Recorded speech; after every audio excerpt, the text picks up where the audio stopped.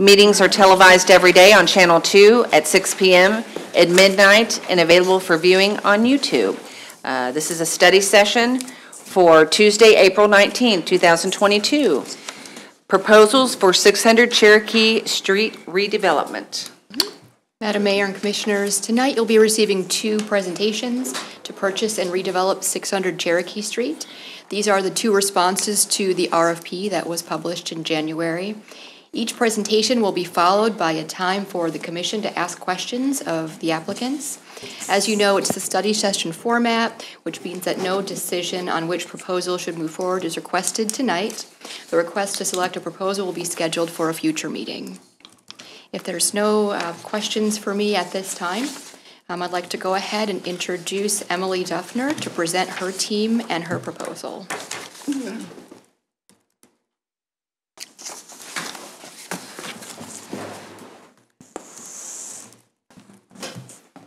Hi. Hello. So my name is Emily Duffner. I grew up in Leavenworth. I grew up outside in between Easton and Leavenworth and attended Salt Creek until 3rd grade, and then the Leavenworth Catholic schools from 4th grade through graduation. Okay. And our proposal, my husband is an architect, I'm an architectural engineer, and our proposal for the property at 600 Cherokee is the mixed-use Blue Stem Gallery. I'll go through briefly our proposal, just very quickly, because I know you're eager to hear what we have suggested, and then I'll go through in more detail the team we've put together, our experience, both personal and professionally, a bit more on the project details, and then I would also like to introduce one of our partners, which is LV Arts, and then we'll follow up with questions. So I have a timer. I'll try and keep it brief. So this is a model of the site. We're proposing on the top floor to have loft residential apartments. We believe, this shows 4 smaller apartments. And on the first floor, we would like to propose small office spaces and a contemporary art gallery. The existing site on 6th Street the former Mike CDs would be, we put in 3 individual offices, and then the entire ground floor of the main building would be essentially half gallery space and half meeting room, office, and then amenities as well. And what's interesting about the site too is we propose a courtyard, an open courtyard for the back to kind of open that site up to the alleyway and to provide. It works really well with the gallery and with the office spaces too. I was going to say that's the gallery back there, and you can go out to the courtyard. Yeah, so kind of a large openable door here that can then, in nice weather, be used to extend that open space, really. And essentially our vision is to take it from what it is now to, the Blue Stem Gallery with continuing some of the themes that we see in the downtown at the moment with art murals, a welcoming open corner, active office space, and then this is the entrance to the gallery on Cherokee Street. So who are we? This is my family. As I say, I grew up in Leavenworth, but we have 2 kids. We live in Arizona. We just moved to Arizona a couple years ago from Germany. My husband is German, and our kids are Jonah and Ellie, age 6 and 3. We started our own company. My husband and I have been working for larger firms, and we started a company when we moved to Arizona. My husband also has his own company. I'll go through that in a little bit more. And we are proposing to be the property developers to manage the building development and site, and then we would also, once it's finished, we would pull in a property management company such as Green & Meyer Rentals, and I went to school with Jeremy, so we've been speaking about what does the market need, what does he think of the proposal, et cetera, just to get that local knowledge, what kind of rents are reasonable, what can we expect when the project is finished, what does it cost to renovate it, et cetera. And then we would also, I'm really passionate about art-led regeneration and cultural projects, and so we've been speaking with newly formed LV Arts. They'll talk to you a little bit later about their organization and how we think that could fit together with the building.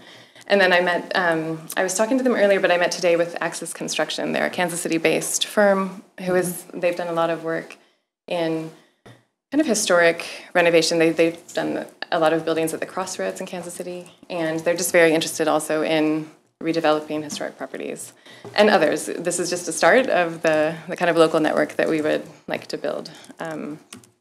So personally, I grew up out in Easton, first on a 5-acre farm, and then later on a 240-acre farm.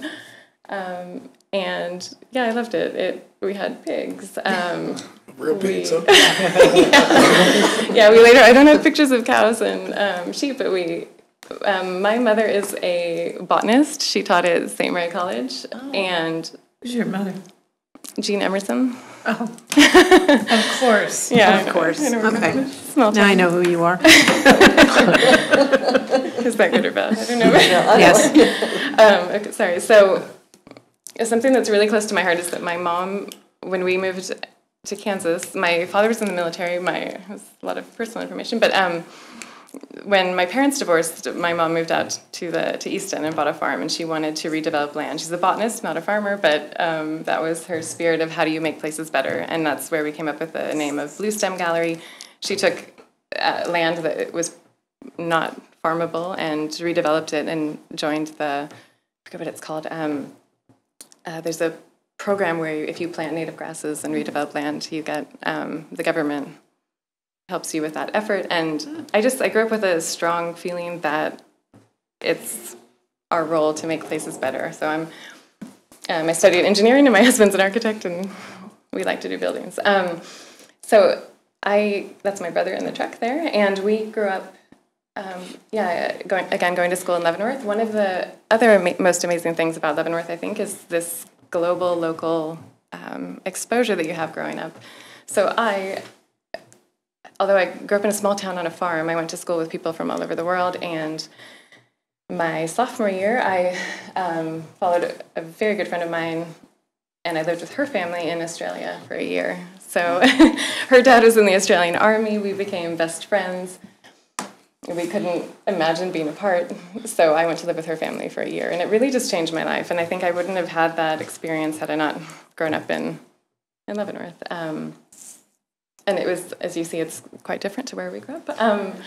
I worked on there was a little kiosk here. That was my, part-time job, was working at this beach. And yeah, it was just a really formative experience. I came back my junior year, graduated high school. We played volleyball, and then this is our senior class. And the reason I bring all this up is I moved away after college. I went to college at K-State. But when my husband and I moved back to the States, we were having our 25th reunion, and I said to him, hey, do you want to go to Kansas? And my parents had moved to California, and they retired in California and then in Arizona. And he'd never been to Kansas. And I looked, and I couldn't believe that our high school was now a hotel, et cetera, et cetera. So we came back last year to our reunion, and that's my husband. We just really fell in love with downtown. We thought it was amazing. There's what we felt living in places like Berlin and San Francisco is we felt there was a really nice vibe and a really nice spark here, and it wasn't trying to be cool, if that makes sense, or it was just evolving. And so we caught up with old friends. We played in the arcade. We had coffee and donuts at Merriweather's, and we just thought, what a wonderful place, and there's something special here. There's a sense of humor everywhere. There was just a sense of community. We have small children, so we thought this was particularly great. And we just loved it. I love the old theater. It's really nice how everything has been maintained, and that there's a spirit to really keep that spirit intact. Again, St. Mary is very close to my heart because I kind of grew up there, running the halls. As my mom was a single parent and full-time teacher. And this is her greenhouse at the edge. Yeah, and then we went out to the farm where I grew up. And the people that bought our farm took it. Yeah, it was a really beautiful experience because my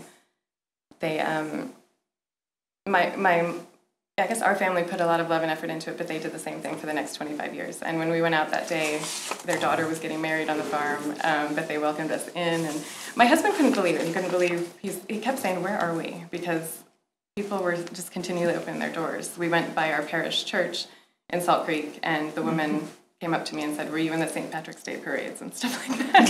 So, I mean, he was just kind of blown away by the friendliness, the openness, and we loved the quirkiness and the, I don't know, the coolness of the downtown. We tried to grow sunflowers in Arizona, and because there's not that much water, they were tiny, so we loved these were on my family farm. And I fell in love with this building, so I thought, wow, this is awesome. Let's go see what, we like to walk around cities and see what's possible, what could go in certain places, etc. And I contacted my friend, Jeremy, and asked him if we could go tour this building, and he said, hey, the city has a request for proposals out for 600 Cherokee. Why don't we go look at that too? And so that's kind of how we got here, and I guess our personal story. Professionally, my husband, is an architect trained in Germany. He did his master's at Columbia, New York, and then moved to London after he worked his working visa in New York, and has worked for quite a few good firms there. And then he started his own business with his father, doing energy consulting, started investing, just is a real entrepreneur at heart and a designer at heart. And I did architectural engineering at K-State, and then I moved to London also to work for a large global consulting firm called Arab. They do every type of engineering and are known, I guess most known for being able to engineer the projects that architects don't believe are possible. So we got to work on a lot of nice things. While I was there, I did my master's in city design and social science, so I'm also very keen on how does design make places better, and how can you change the way people use places, etc. We lived in London, we got married in London, and then we moved to Berlin, and my work transferred us to San Francisco, and then we're in Arizona now, close to my parents and with our kids. So we both have 20 years of experience, and we're excited to give back. I started my career doing lighting design for very high-end galleries. What's interesting is galleries became cultural institutions in their own right. They have every project type in them. One of my first jobs was the California Academy of Sciences in San Francisco. We're also used to managing and working on projects remotely. You need a very strong local team, of course, but we're used to that. And then my master's, one of the key sayings was that in cities, good design is social. So you always have to think about the social integration and how your project is affecting its local context. In that note, I love to do strategic work, and we worked on I was a member of a firm where we did the lighting design advice for the Olympics in London, and it's just great to see projects from start to finish. It's wonderful to see. This was the East End of London. There was nothing there. And it was 3 different boroughs, and they completely redeveloped it to a park. And it was designed always for what happens after the Olympics, and it was a really great experience. This is a project in Korea that I did with a firm in Berlin. And then I think this is a project in Memphis, and this is probably one of the main inspirations for wanting to do something here in Leavenworth. The owners... So I became involved in San Francisco as a lighting designer for this project, and our firm also did the civil engineering and acoustic design. And the project was this was the old Sears building in Memphis, and it used to be the heart of the community. And then as things changed and evolved, it just became vacant. It sat empty for 20 years, and everyone said to tear it down. There were 2 clients, an art history professor and another client, who said, no, we've lived abroad. We've seen how these buildings can really be special. Let's get a team together. Let's create a vision, and let's redevelop this building and this area of Memphis. And just being part of that project, it just felt worthwhile and useful. And they were able to do it. And they started they set up a crosstown arts organization that became really the heart of this project and building. And these are some finished images of it. Yeah, and it's a real cultural hub. I mean, and this was a $200 million renovation job. So part of me, I also thought, wow, if they can do that in their town of Memphis, we can do this in Leavenworth.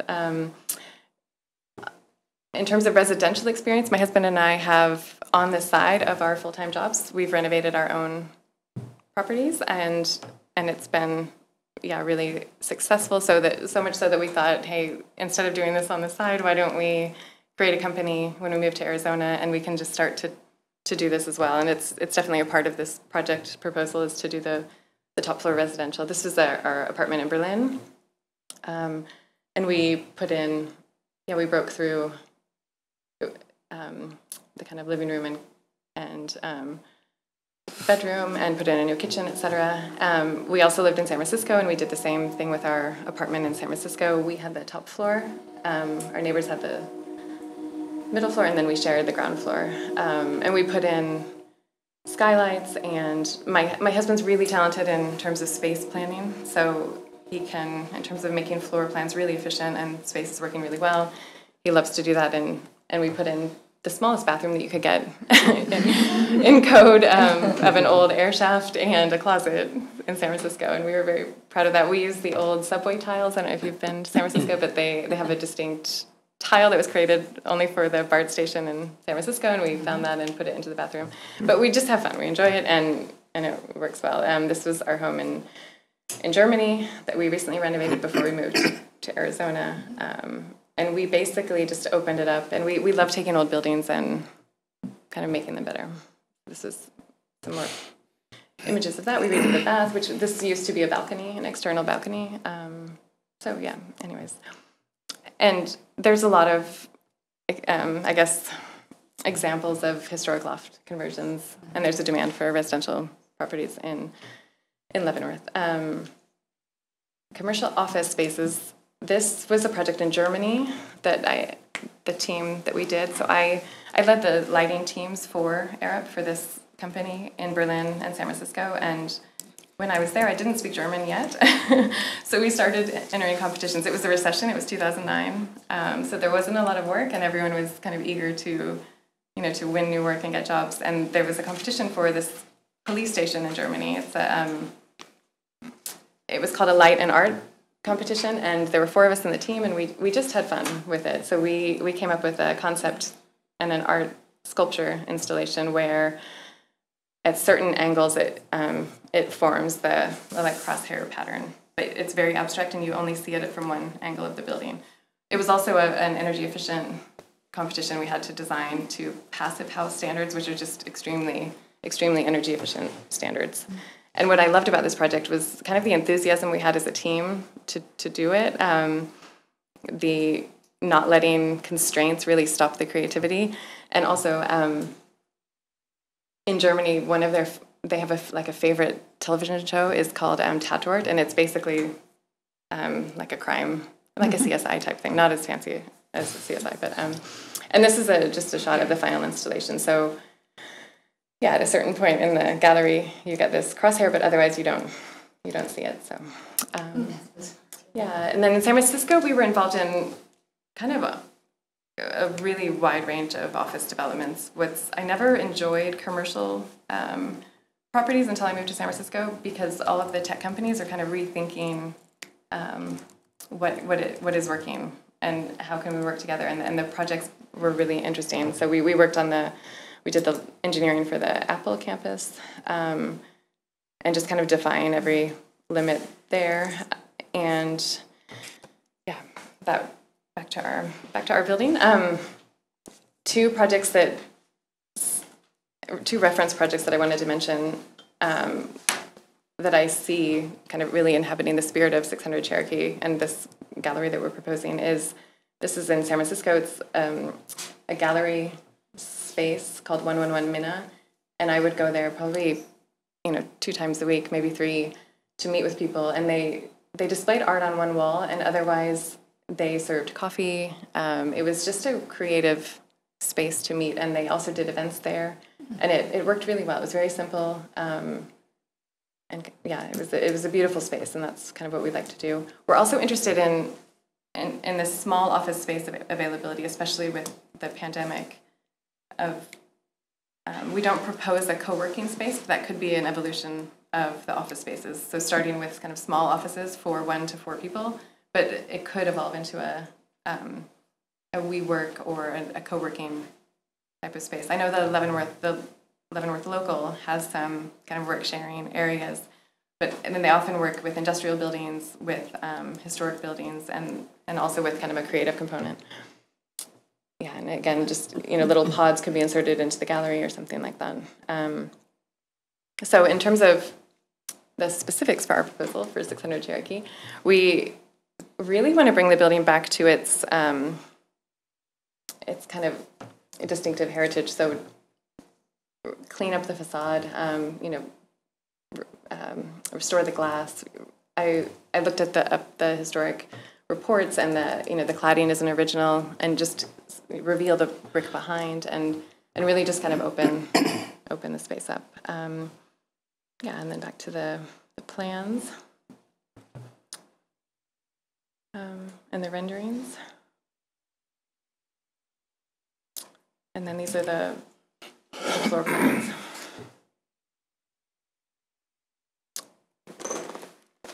In terms of financing, I've listed everything out in detail. I'm not sure how detailed we want to go with this presentation, but when we came up with this project, we really wanted to create a gallery and art center, but speaking with our kind of local advisors, we wanted to make the project as financially viable as possible and stand on its own as much as possible. Mm-hmm. We didn't want to rely on donors necessarily, and when we kind of started working out the cost per square foot and what we needed, we also wanted to look at ways that we could incorporate a nonprofit such as LV Arts into this space. So these are kind of estimates looking at developing the ground floor and the top floor. The external courtyard kind of reduces that usable space in a way, and lowers the cost of that too.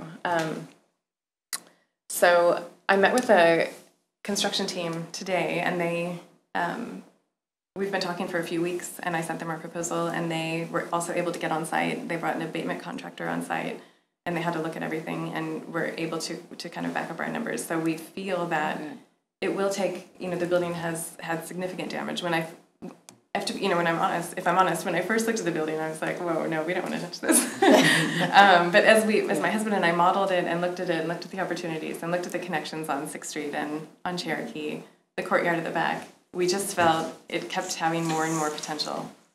With that being said, it's a very difficult time right now to be starting construction. Right. There's supply chain issues, interest rates are going up. It's just, it's a difficult time. So we were very conservative in estimating $100 per square foot,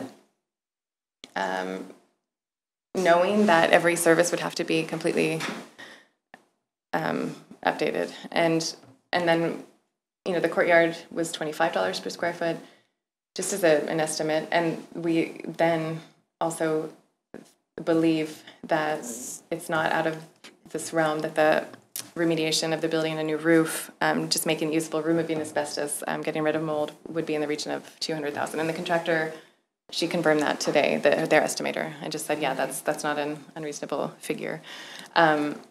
We also wanted to allow at least 10%, which may not even be enough in terms of increased material costs and supply chain issues. So I met with Mutual Savings Association today. They're also very positive about the project, and we are looking at working with them should this go ahead. And I guess in terms of our proposal, I think what we're asking for would be some support in bringing the building back to a kind of base build status. So I know that Penny has asked us for a form to kind of fill that out and share with you the details of that. And then in terms of project timeline, this is what we foresee a little bit, design through the end of the year, construction through 2024, and then final commissioning. Again, with supply chain issues, we would need to revisit this, and I would like to get this double-checked with the contractor team if and when, we're commissioned or they're brought on board. Another note, I've always worked on kind of LEED certified buildings for projects in the States, and we would also aim to have this building LEED certified, and would also apply for the various rural energy program grants to do LED lighting, to have smart lighting controls, et cetera, potentially solar on the roof if that's possible. And then there's some supporting documentation from mutual savings with regard to down payment and the loan that we would be looking for. Green Environmentals have also confirmed our project cash flow estimates in terms of rents that could be expected. And and then in terms of the gallery space, I'm really eager to build on this concept of global and local. And it's why I was really, really excited to hear about LV Arts and their creation.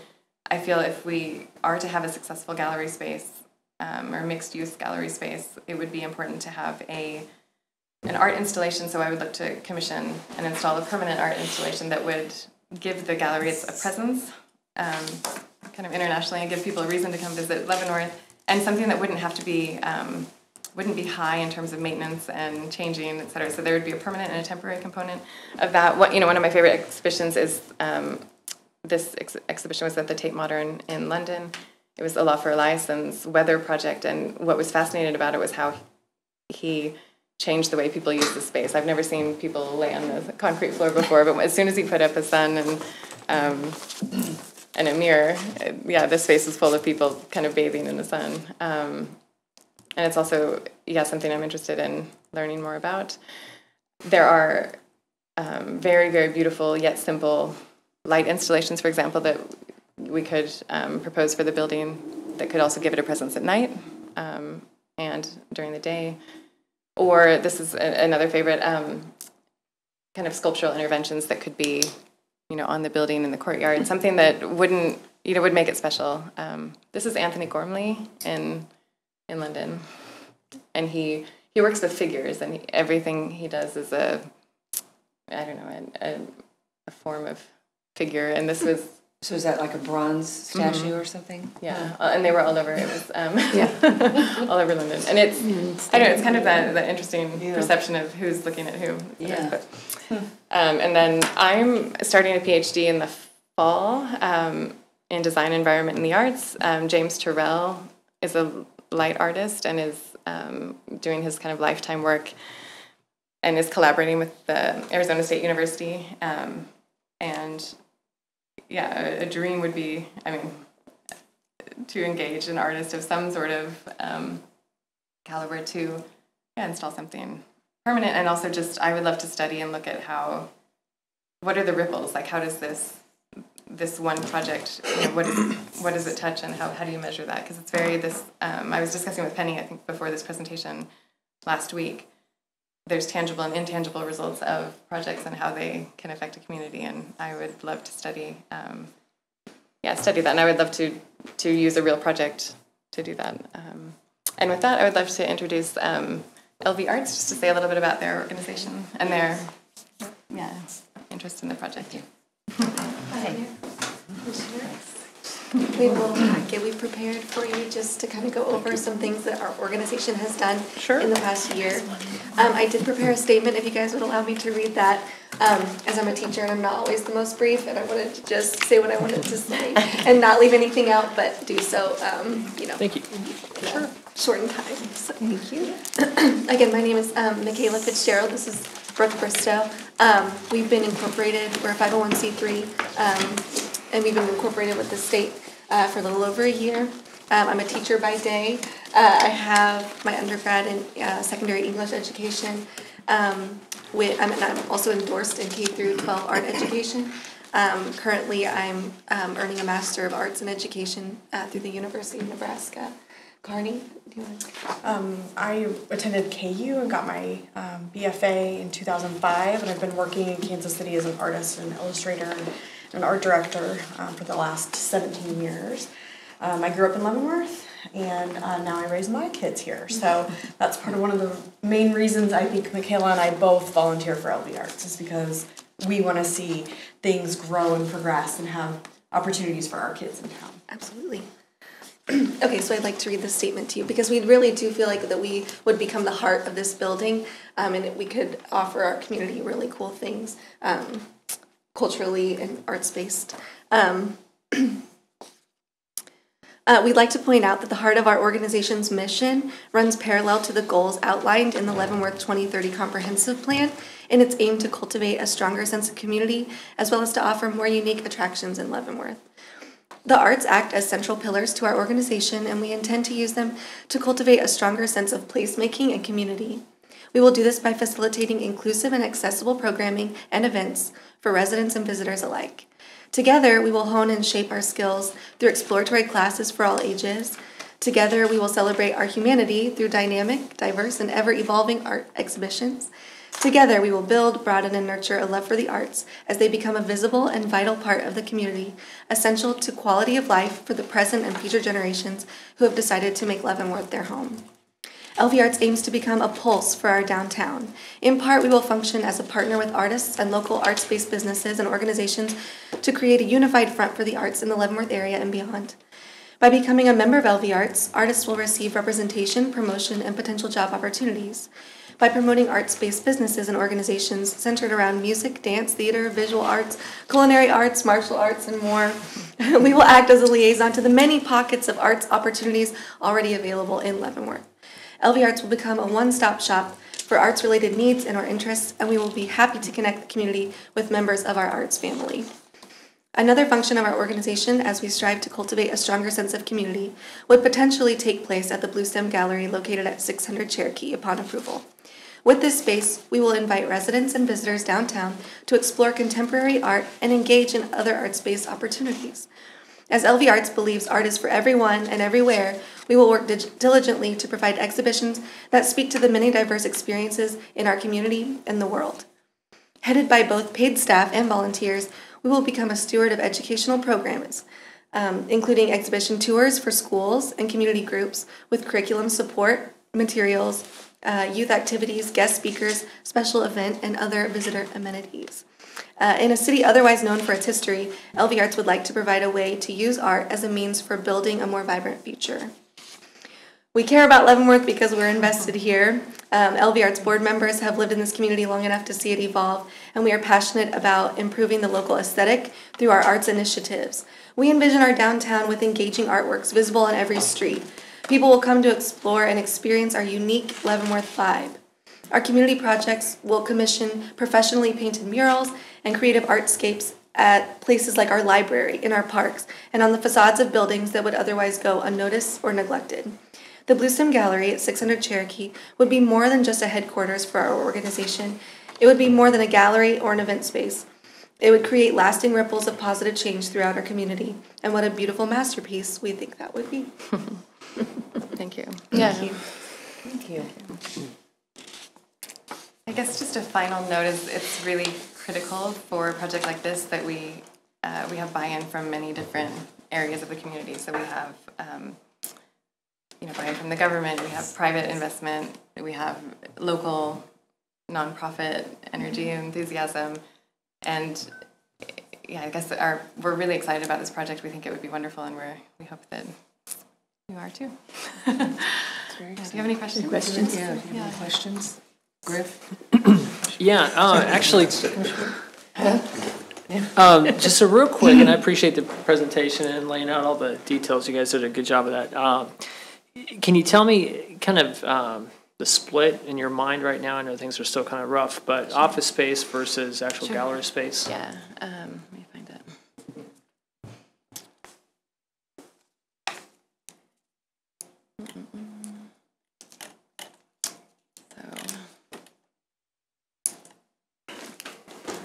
Yeah, we have the office space is about 1,500 square feet. Residential would be about 2,600 square feet, and then the gallery is close to 1,400 Okay. square feet. Okay.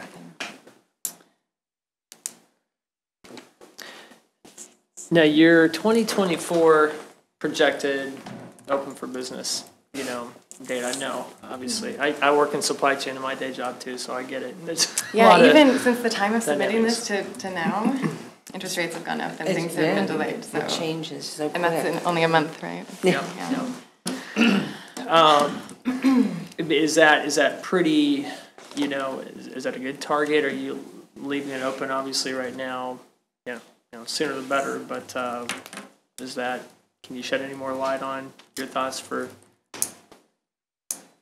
Do you have any fears of it being extended beyond 2024, a considerable amount? My question. Sure, yeah, definitely. I feel like we're in a time right now where we can't necessarily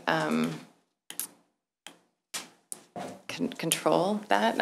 I know, the contractors are doing a wonderful job in terms of juggling everything. So if, for example, electrical components are not available right at the moment, so they're trying to finish everything else and work in a way where that lag can not delay the whole project. So I think we were generous in this timeline in terms of understanding that it's a public project. There's Sure. approvals processes and things like that, a review, I'm sure. I think it's realistic, but Okay, no, that's cool. I'd Different like folks that are working the- on different projects, some have Yeah. clamped down on certain areas of their Right. supply Right. chain. So, can you tell me any more maybe about the, I want to say here, just get my mind, kind of your, the target audience that you're looking, for your gallery. Do you see it more, younger generation, older generation? What are your, I'm just kind of curious, thoughts on that? in line with LV Arts, I think we'd like it to be for everybody. Everybody. For kids, for retired military, for there's such a unique mix of people in Leavenworth that I think we'd love to provide something that helps to unite all these different people different from socioeconomic backgrounds. I have my son has special needs. I would love programming for kids with special needs. Just everyone can bring their own, interest to that. But yeah, we see it for everybody. And Well, it could be a draw for tourism too. yeah, Right, if Yeah. you had certain exhibitions there or whatever. Yeah, we'd hope to do one at least quarterly. I mean, we're just getting started, and so. But we've talked about how it would be a space for, we could have a local youth competition, or we've just recently done a sunflower competition. That would have been a wonderful place to be able to display all of those and let everyone get to come down and see the kids' artwork, It would also be a wonderful chance to work with St. Mary's College. They have the Lincoln exhibit every year. Maybe their senior shows could be down there to bring, again, those parents from out of town, into town to come stay and have a big kind of celebration for those seniors graduating and moving out of the arts department. But we would love for it to hit a lot of different people, for sure. Cool. Sorry, man, go ahead. Is there a Blue Stem Gallery located anywhere in the I did Midwest? Google it. Huh? I did Google it. Not that I could find. That doesn't mean it's not. Yeah, I'm just trying to Yeah, get a picture of what it would look like. Yeah.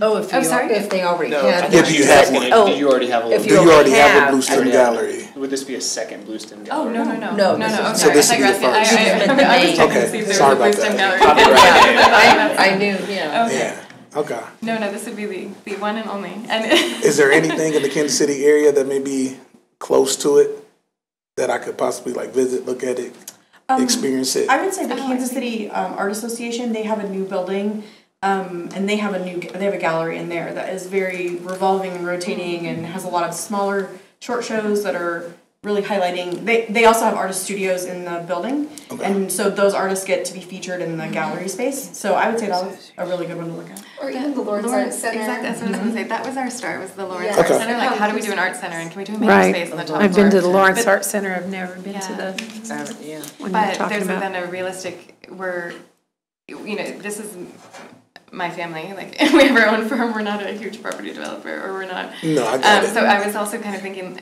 how do we do a small yet usable gallery, kind of as a first step? There's other spaces in Leavenworth, but how can we, ideally this project would kind of fund itself through the the office spaces and the residential. And it would kind of be, a smart kind of starting point. Like, ideally, I would see, we've always envisaged that, LV Arts has that corner office, and it starts this art movement. But hopefully, they could grow to a bigger gallery somewhere else, or, We will grow to a bigger. Yeah, and then we could take it to the co-working space in the Bluestem Gallery.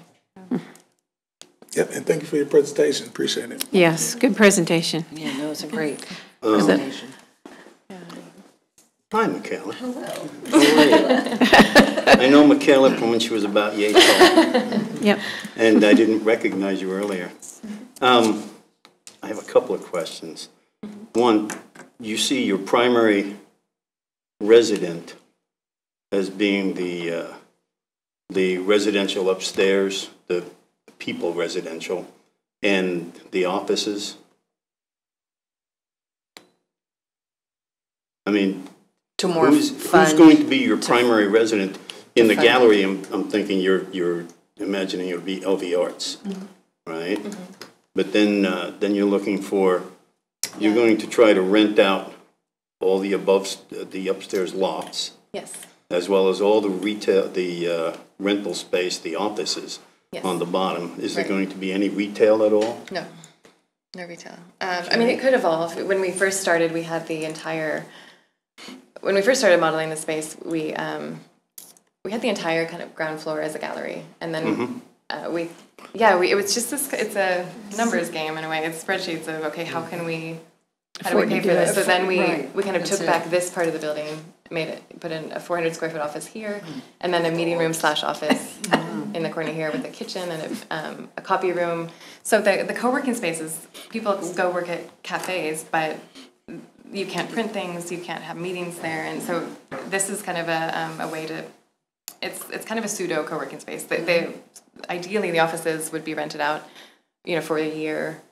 At least. Yeah. Right, but the nice part, the reason people want to work here instead of a coffee shop or instead of in their homes is that they can go to the courtyard and meet and talk with other people. There is this kind of networking capability, and then there are office amenities. So, but it is flexible. I mean, we thought if the gallery was more successful and there were additional revenue streams, we could, you could break out this wall, you could put in a little bookshop. I mean, there's lots of evolving potential uses for it. But at the moment, we see all of this to be kind of rented out. This would be shared amenity space that would kind of be shared by all the tenants, but the courtyard and the gallery itself would not be rented out. I think there is a scope for potential event space, but I don't know that Leavenworth needs more event spaces. So it would just be more events for the people that are already using that space, if that makes sense. Right.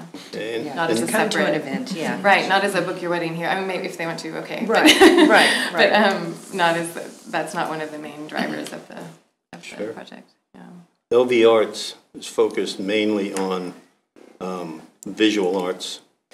We are inclusive. We like to, highlight as many of the arts as we can and partner with community groups who are already doing things in music, like the Tune Shop, for instance, or the RCCP in theater, and really just work with each other to highlight the various things that are already going on, whether it be, a visual gallery, and then we invite a dance group in to do a performance in the gallery. Like, we really want it to be very experiential and something that people are going to come to for the experience itself. Music outside in the courtyard would also be wonderful. Right.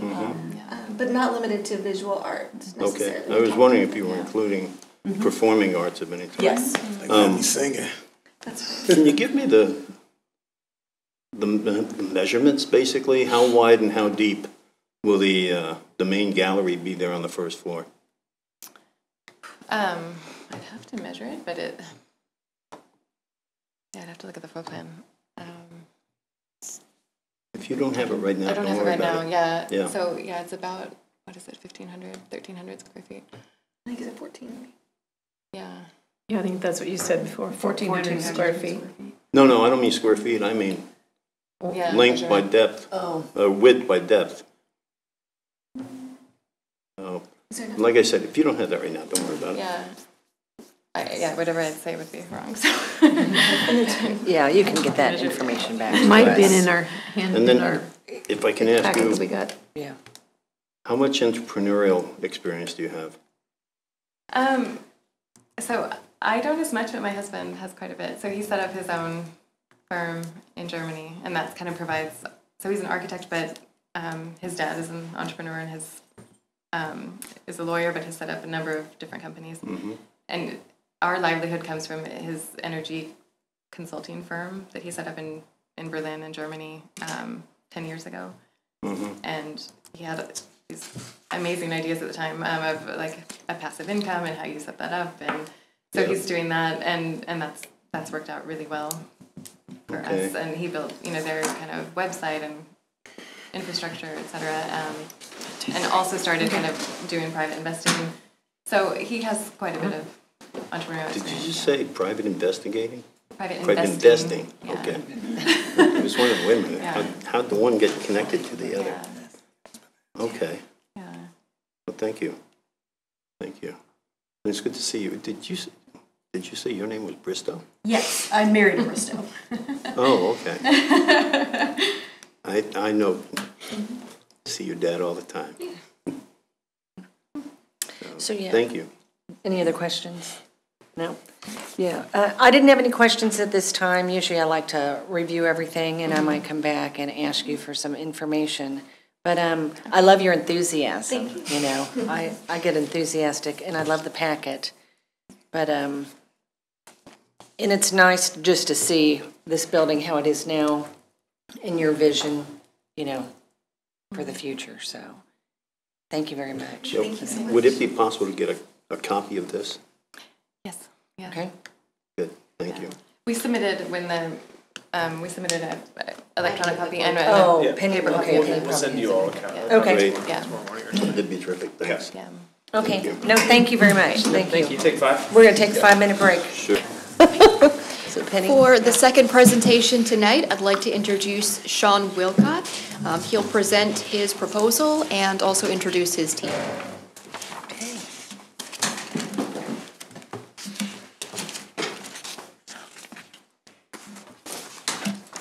And you brought refreshments.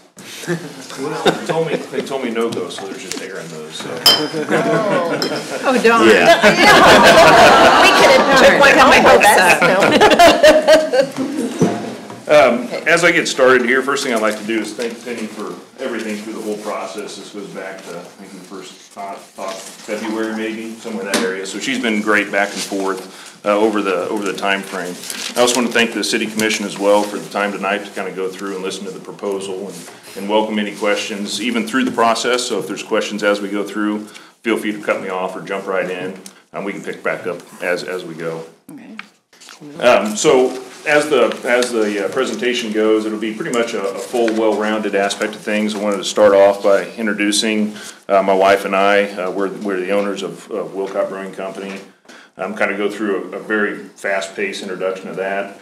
We'll talk about the existing Wilcott Brewing Company, where we're at today. Then we'll kind of roll right into the project presentation, what our proposal is with the actual property at 600 Cherokee. We'll go through and touch on a couple of benefits that we feel that we bring to the community with the proposal, and then we'll wrap up with Q&A as well. Sure. So kind of starting off, my name's Sean Wilcott. I am a 6th generation Leavenworth native on my mom's side, and at least a 5th generation on my dad's side. We go back many years. Yeah. 4th generation business owner. My great grandpa had a Wilcott drugstore out on 7th Street. My grandpa, his son, had Wilcott liquor store, which was attached to that drugstore. My dad actually had Wilcott law practice, which is literally right across the street here on Shawnee for about 20-25 years. My brother has Wilcott Woodworks here in the community as well. And then we would be looking to bring Wilcott Brewing Company to kind of carry on that tradition with the Wilcott name. I went to Kansas State University, graduated mechanical engineering. Since then, I've been out into industry, multiple manufacturing aspects of things. My wife, Jennifer Wilcott, she's here as well with us. She's a Lawrence native. She was born and raised in Lawrence, spent her early years there. Rock chalk.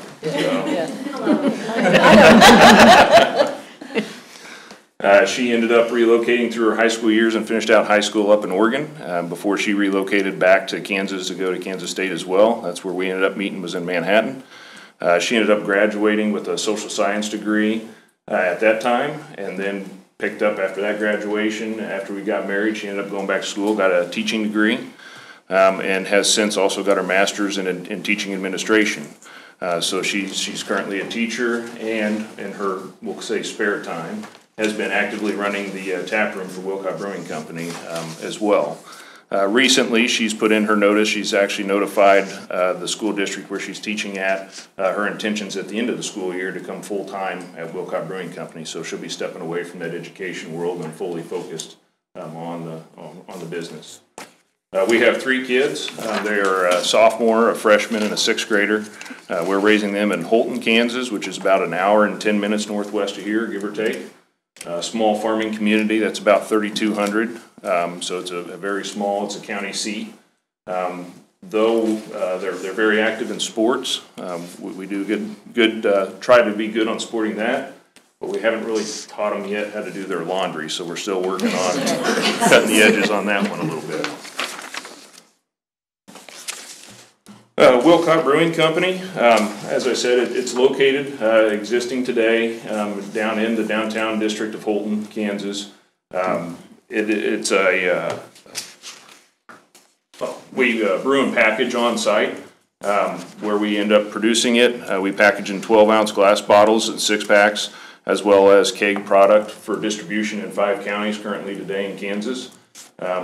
After we opened up the brewery itself, we had a second expansion at the end of last year where we opened up an 1,800 square foot tap room where we end up bringing in patrons from the community and from outside, where we serve our product as well as wines from regional wineries and other local business offerings as well. Beef sticks, beef jerky, popcorn, things of that nature.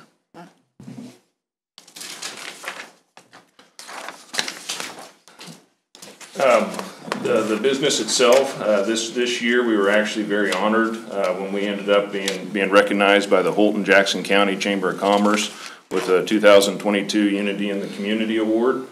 We very much focused our attentions around our business, and we kind of have the core principle that first we need to bring value to the community, next we bring value to other businesses in town, and then finally we bring value to our patrons. And that's kind of the model that we've been focused on since we've opened our doors. We also are very honored at the recognition from the Kansas Small Business Development Center in Northeast Kansas. They recognized us with the 2021 Up and Coming Business of the Year Award. That was given to businesses who draft business models, execute those business models, build a strong foundation, and then show potential growth and expansion and excellence. We focus again very heavily around community. We have a lot of community events around it. We collaborate with multiple businesses. There's a picture there of a shelf with a whole series of custom mugs. Holton's lucky enough, we have a glass blowing shop in town. We've partnered with them to create a mug club membership, and part of that is those members actually go down to that glass blowing place to create their own beer mugs to where they bring those back and have them at our facility. We've worked with our local community. This is kind of a rough sample here. Last 4th of July, where we did a custom labeled product. So we had a custom brewed beer where the label itself actually advertised the Jackson County 4th of July event, and it tells on the side the different things we have going, along with dates and other information associated with that. This product was distributed through our 5 county distribution area to help kind of get the word out and promote that business. And then we do street celebrations. So last year for our grand opening, we ended up working with our city to actually shut down the street that adjoined the property. Had an outdoor event where we brought in live music, partnered with a number of the restaurants in town to come set up their own booths and sell their product at the event. We're working here for the Memorial Day weekend, a very similar event. Holton has their Glory Days through the Memorial Day weekend, which is an antique car show. It's the class reunion parade. It's a big deal in Holton. And some of the organizers of the car show reached out to us and asked if we would help engage kind of an after party. So my wife and team have very focused and have successfully planned for that. When the car show's done with the awards at 1 o'clock, then we're actually kicking off a after party starting at 1 o'clock to kind of collaborate and work with the city on that. So the real fun part of it here, which is really what we're here to talk about, for about the last 8 months, we've been sitting down and starting to evaluate areas and opportunities to expand our brewing company and take it to some other locations. Through that evaluation, we had looked at 3 communities that we were in the process of evaluating to take our expansion to. With the roots and the history with Leavenworth, it was on the list. Leavenworth also, between the Leavenworth, the Lansing, and the military base here, is about 55,000 population, according to 2019 records. That kind of factored into it. We have a college in the community, as everybody's well aware. So add all that together, based on our experience as well as industry standards, Leavenworth should be able to support easily 2, if not 3 microbreweries in the industry. And we currently sit at 0. So that really was one of the draws that had us look at that aspect of the community. Through that, we kind of, through our evaluations, came across the proposal, the request for proposal. And once that started to go through after the first tour, basically abandoned or paused the evaluation of the other 2 communities and really started focusing on this chance and opportunity to work with Leavenworth. We felt that the location of the property, the amenities the property had, as well as the redevelopment to the downtown, it was a really nice fit for what we were looking to do.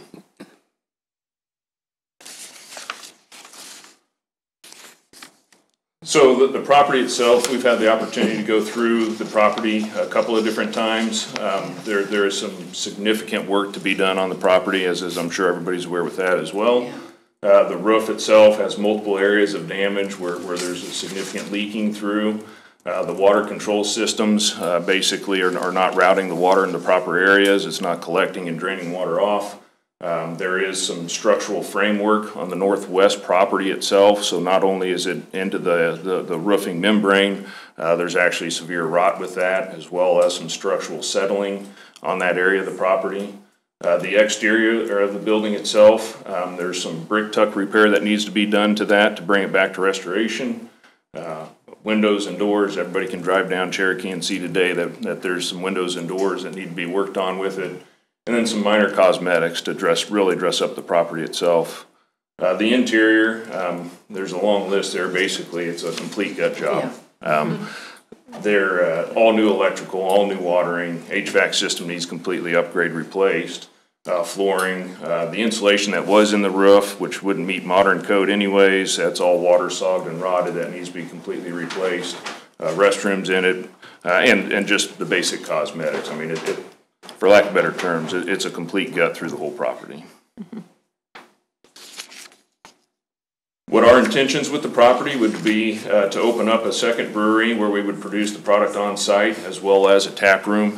Basically use the successful model that we have working today in Holton, duplicate that here in the Leavenworth community. For those of us that have been around for a while, the Mike's CDs building is what I always referred it to. Would actually be the brew house. We have an 8-barrel steam-fired 2-vessel system. It's a used system, but it's the little sister to the system that we operate today in Holton. That comes with 4 fermenters and all the supporting utilities and equipment. Being used, there's a plus or minus on that. One of the major pluses for us is we could physically drive up on a trailer today and start in the process. So it really cuts down on our lead times associated with the project. We'd be looking to add back on that northwest corner where there is some substantial structural damage. Basically, that part of the structure we would propose, I classify it as a complete loss at this point. I would tear that area of the property down, re-expose the original 1800s, late 1800s, early 1900s brick. You can tell by the construction of that area of the property, it's got CMU block walls. It's not original to the property, so from a historical standpoint, I don't think it would really hold any historical value to it. We'd be looking to bring back that historical exterior of the original property and turn that into a beer garden, wine garden patio area. Then for the home video section of the building, if you will, that would actually be the tap room itself. So complete gut job on that. We'd end up fully renovating the whole facility, bring in new laboratories, restroom areas, would all be brand new. We'd bring everything up to code. We'd end up having a meeting and gathering space. So we have today a small area in our facility that was starting to get a lot of utilization. Anything from the PTO, local PTOs used it a couple of times. The Shriners have come out and used it as a meeting area. We've had some other small businesses come in and use that. So it's an area we would like to try to duplicate to where we can have a small meeting venue, to where we can have small groups come in and utilize that. For free. I mean, it's one of those things where it's part of the business, but it's a nice venue for that. We bring in a lot of live music, so it helps really bring some life down to the downtown of Holton. We'd like to go ahead and duplicate that aspect of it. We're very family friendly oriented, so we end up having a lot of our tables actually have board games built into the tables to help promote a fun environment, welcoming environment for kids.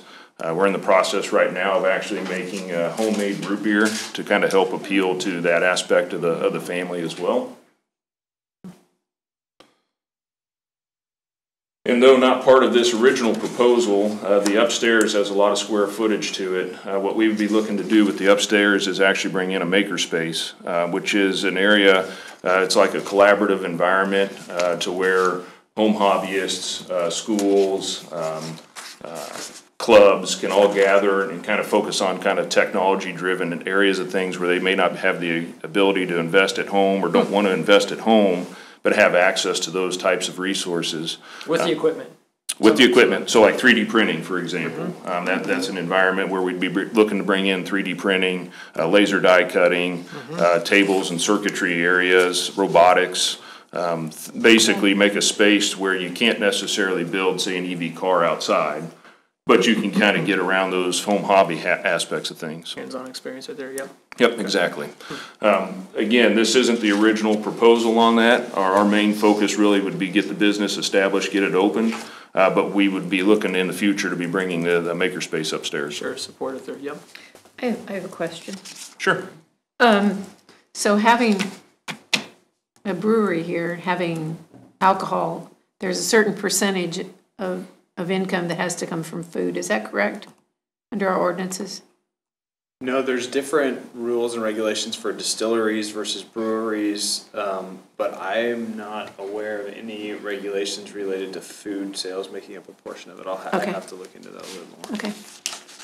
So I can tell half of it. So Kansas is a 3-tier system, and the liquor by the drink, which is set up for establishments to sell on premise. That's broken down from the state level. They break it down to a county level, and that has to go through a specific process in the county to be able to vote to accept that. We went through the process in Jackson County last year, which is what drove us to put in the tap room. Leavenworth County has already passed that. That was one of the things, one of the aspects that we ended up looking into. I cannot confirm if the city has a more restrictive policy, but Leavenworth County does allow, does not require the 30% food sales. Okay, I couldn't remember how that worked. Okay. There was. I'll look for us just to make sure. Yeah. So, thank you, sorry about it. Sure. Timeline-wise, in the packets that you guys have, basically it's the first half of that is the presentation. The middle part of that is the original proposal that we presented to the city. If you go through that, you'll see a timeline in there that's slightly different than the one you're looking at here. Basically, they hold the same principle, which is we're ready to rock and roll with the project instantaneously upon approval. It's obvious that a project of this nature, where we're working with the city through the acquisition of the property, there's some steps up front that would have to be gone through. Sure. But the timeline I'm presenting here basically shows that we're ready at this point in time to move instantaneously on the project. Once we do that, once we acquire the property, demolition would begin. I've already got a roofing contractor aligned. We're already penciled into their schedule to have the roof replaced. Again, having a brother in the construction industry local, he's put me in contact with plumbers and electricians, and so I've already reached out and got the subcontractors aligned. They're able to work on this time frame as well. We would be looking to install the brew house itself in July of this year, and then we would, if construction were to start, basically in early June, we would be in a position where we would have the interior complete towards the end of September, And our goal would be to have a Oktoberfest grand opening where we would try to have a celebration this fall. And then once the business is up and running, back to the statement earlier, we'd be looking to bring in a makerspace, go through the details and design work of that starting next year and into 24. Gotcha. Okay. So experience-wise, the first brewery that we have today up in Holton, my wife and I had purchased this back in 2015. This property itself was in extreme disrepair. I had done all the design work myself, went through, and it was a full renovation through the facility, cleaned everything out. I wish I could say I was that young when we started, but that's actually a picture of my son who was in there learning how to run a jackhammer. So the facility itself was a full-blown renovation. I did all the system design through the brew house side of things, the steam lines, all the glycol systems. I also did the installation and startup of the whole equipment. We ended up running our first commercial batch through this at the beginning of, actually it was Valentine's Day of 21 is when we ran our first production batch. We did have the opportunity to acquire the building next to us, which is our tap room. We ended up buying that at auction. It was actually, the building was going through was being condemned. It was going through the condemnation process through the city of Holton. The property owner at that time went ahead and sold the property the weekend before the city voted to take action. My wife and I acquired that property in September of 20. Prior to liquor by the drink passing, so we sat on the property until that November when Jackson County voted in favor of revoking that law. And once that action took place, right after the first of the year, middle of January, we started our actions of the demolition process. So this was a significantly more involved project. Once we got into it, the building itself was built in 1890. To put in perspective, the building that we started with was built in 1926. I'm sorry, it was built in 1926. So a little bit different construction between the two. This building was built in 1890. When we started going into the process, the rot through the property itself was just, unfortunately, we were not able to save both stories of the property. But we ended up coming back, having to come back in with structural footings through the whole property, structural steel through it to reinforce it. We were able to save 3 of the original walls from 1890, so we did a restoration through those. Ended up rebuilding it to modern codes as well as food establishment standards. And we had done this to where we were able to open for our grand opening of September 25th of last year. So this project itself had about a 9-month window, including complete demolition. Funding-wise, we're proud to say over the many nights, weekends, and holidays that we've slaved away, missing some vacations in there, my wife and I are proud to say that Wilcott Brewing Company is wholly owned by us. We are the only owners. We have no investors. We have no partners. Which gives us the benefit of being able to pull the trigger when we make a decision. We don't need a board to vote. We can just run with that project itself. This particular project, we will be gaining some personal debt through it. The last page of the packet handed out, you'll see the bank's letter that we've worked with. We have been pre-approved. They're fully updated with the project scope, the details of the project, and they're on board and excited to partner with us again for this project. So the project as a whole is fully financed as we stand today. We would be looking at utilizing the $15,000 grant from the city of Leavenworth, but it's non-contingent on the project. What we'd be looking to do with this grant really would be more community promotion. Some of the stuff we're working with right now with the city of Holton is trying to build like maps. So we have a lot of tourism for our business. Breweries seem to be a destination point. And so we're working with our city to try to put a city map right in front of our brewery to help kind of inform people that there's our downtown or our business district. We'd be looking to do things like that or maybe revitalize the face of the building to help the aesthetics to the community aspect of things. So we would be applying for that grant through the city of Leavenworth, but that would not be, the project as a whole would not be contingent upon that. Sure. benefits, and I can always put the old cliche, we're a commercial business, so we have tax dollars, and we bring jobs. But really, the main benefits that are unique to the brewery itself, tourism, as I was just stating.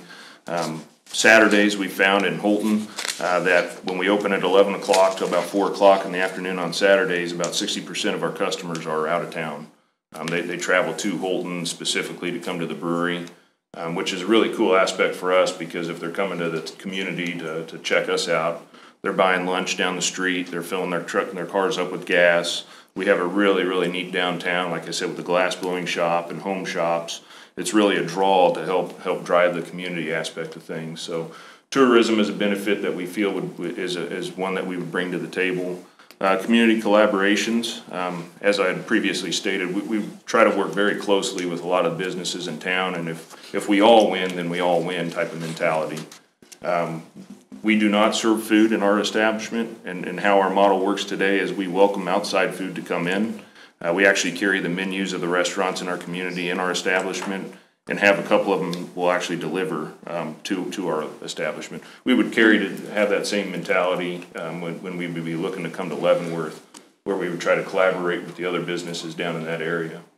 And then the celebrations, with the Haymarket Square being 1 block away, they're just, that just screams opportunity at having outdoor community events and partnering up through those aspects of things.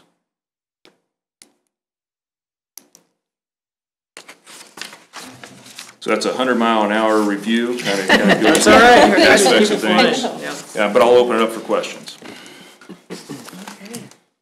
Anyone have any questions? Fellow commissioners, questions? He's already answered them.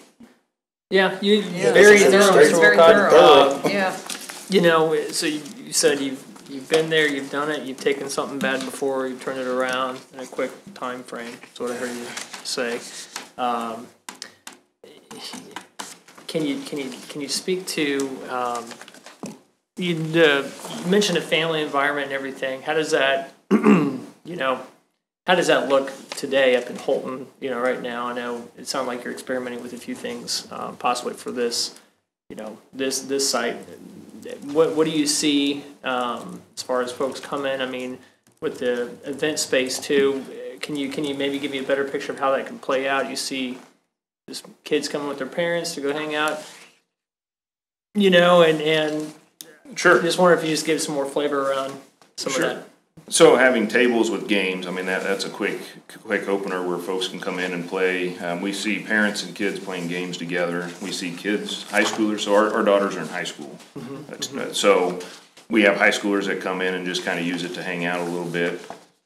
Early in the summertime, when we first opened, there was a small group, and I don't know their ages. They were probably, I'd say, from 8th grade to 5th or 6th grade, that would actually ride their bikes, dump their bikes in the front, and they would come in, order Pepsis. Some of them would bring Pepsis from Casey's, and they would just sit down to play the game. So we kind of open that up and welcome. It's kind of a cool feeling to know that your space is being utilized in a safe environment.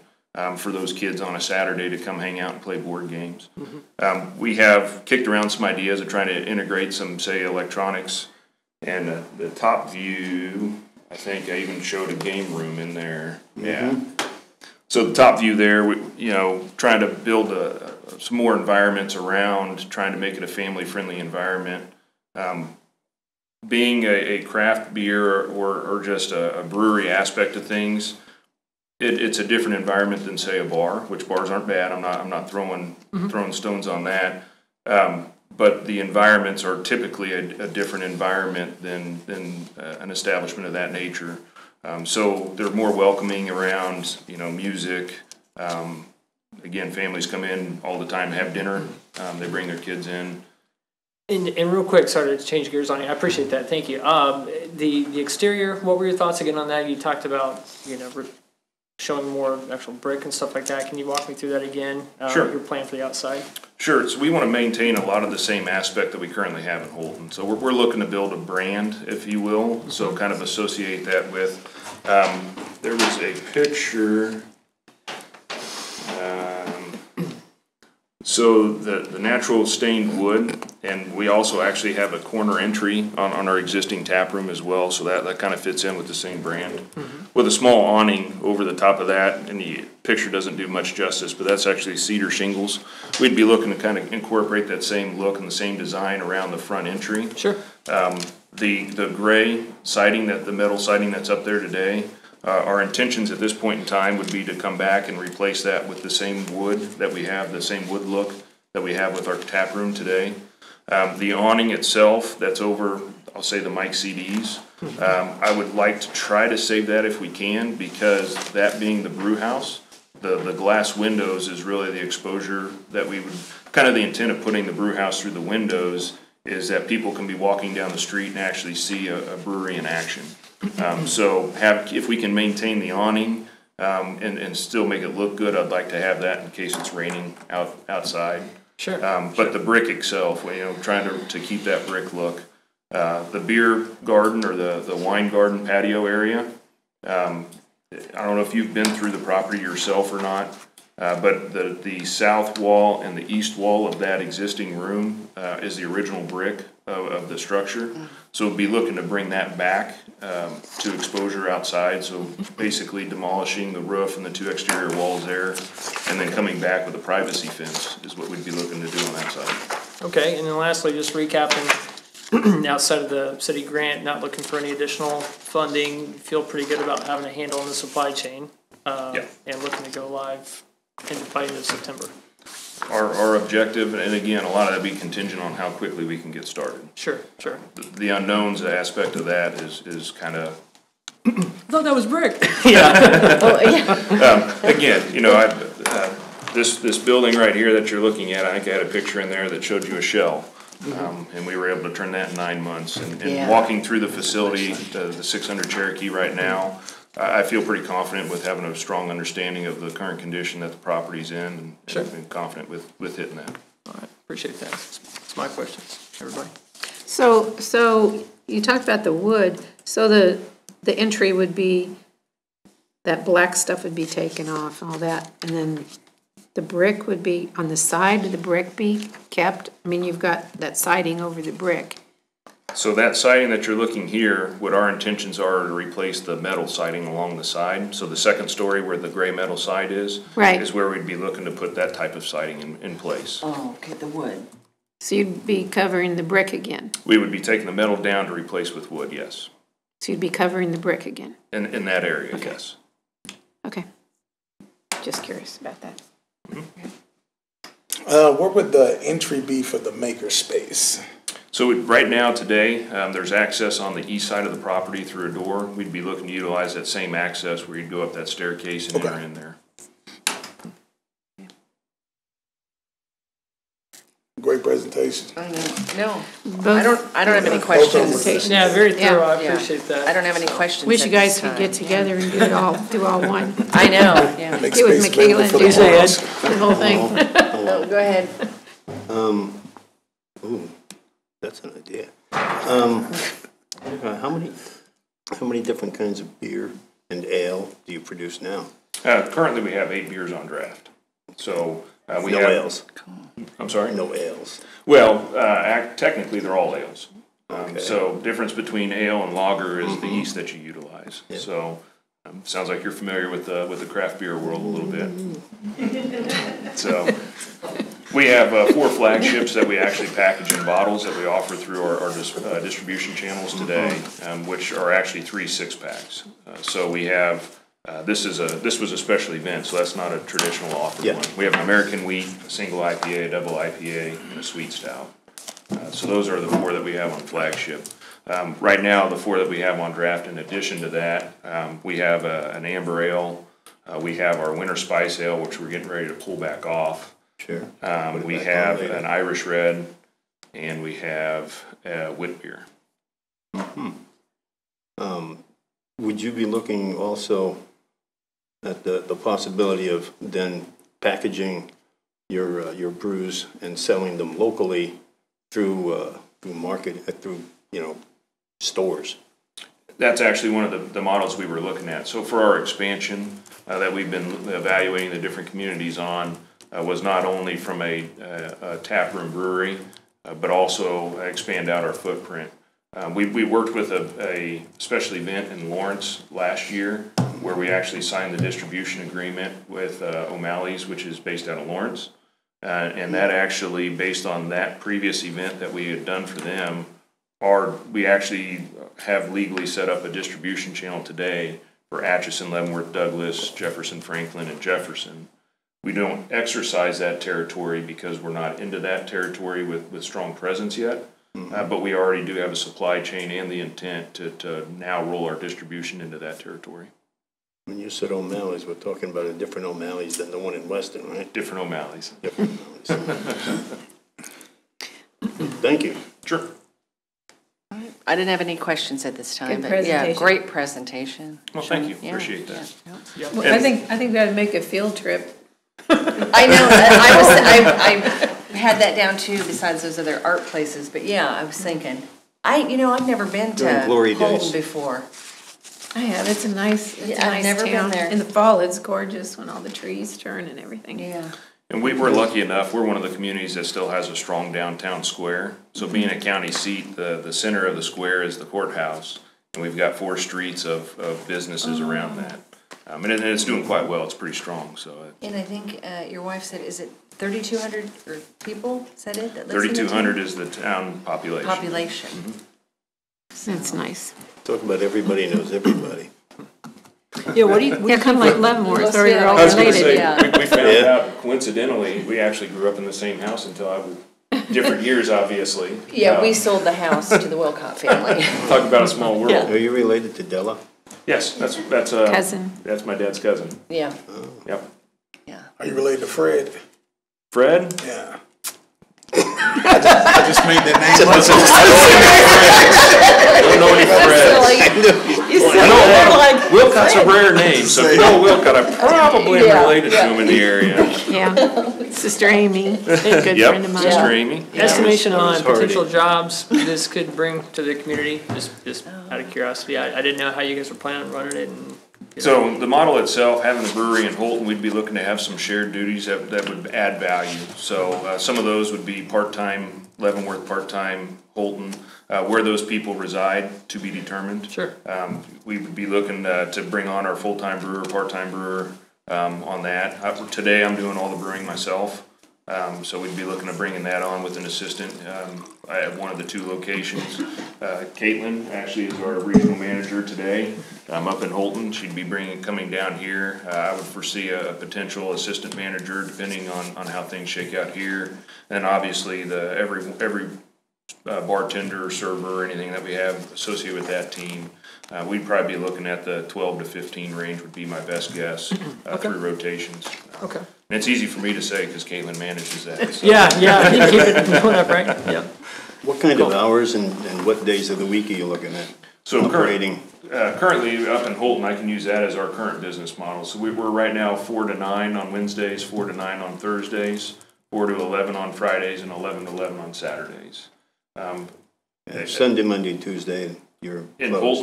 Holton, we're not open. Yeah. I feel that the Leavenworth market can actually support more days of the week, whether that's a Monday, Tuesday. I don't personally foresee a Sunday opening. That may be, again, I'd have to lean on my team back here to kind of steer me. They run the day-to-day in the tap room. I'm going to tap room. But I don't foresee You a Sunday. just brought up something else, though, in my head. What about sports events? I mean, are you going to have lots of TVs all around the tap room, or? So our current tap room, with our small 1,800 square feet, we actually have four main televisions at the bar and a big screen back in that little event area. And then the guys are lucky with an additional one where they end up going to the restroom. We would be looking to do the same. Stuck in the back. And we'd be looking at a very similar aspect of things where there'd be a number of TVs throughout the facility. Yeah, Sundays might become important.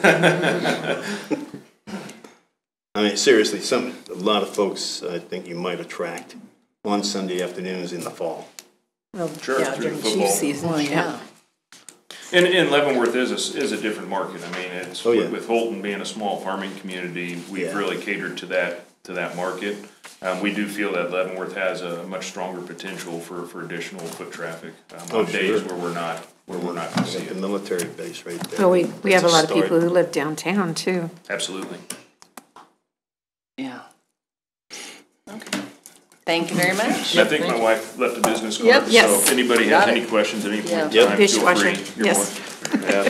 She left yours, so we don't call her, we call you. That is dishwasher, Well, Mr. she can answer the Fix-It. questions, I'll just make up the answers. Thank So- you Okay, so much thanks for again. So coming. Glory Day, Thank you. Great Glory Days is presentation. over Memorial Day weekend. That's the Saturday Memorial Day. Uh-huh. Come down, check it out. We'll actually be outdoor live music. We'll have some restaurants set up outdoors, catering, and And you got the TV in the bathroom. Yeah. There you go. We'll never see it again. well, that I was didn't say selfish. that. No, I know, I was teasing. I don't want to hold it. I don't want to miss it. Exactly. Thanks again. So I guess the next step, or the next question is, what's the next step, right? So, what I'll do is, let the governing body determine if you need further information from either of the parties. I'll give you a couple of days to figure that out, hear from the public, and then we'll check in. If you need a little bit more time, then maybe a couple weeks.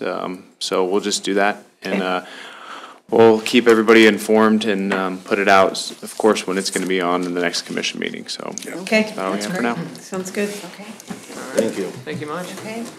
Any other questions or concerns? Nope. Anything else? Just one thing, Madam Mayor, just maybe if anybody's reaching out asking for financial pieces or anything like that, let's just make, my recommendation would be that it's just very black, white, and clear which group is asking for what and what that's going to mean, financial impact on the city and stuff like that. Because two different black and white proposals from a financial standpoint. Right, right. No, good point. I didn't have anything else this evening either. So All right. we're adjourned.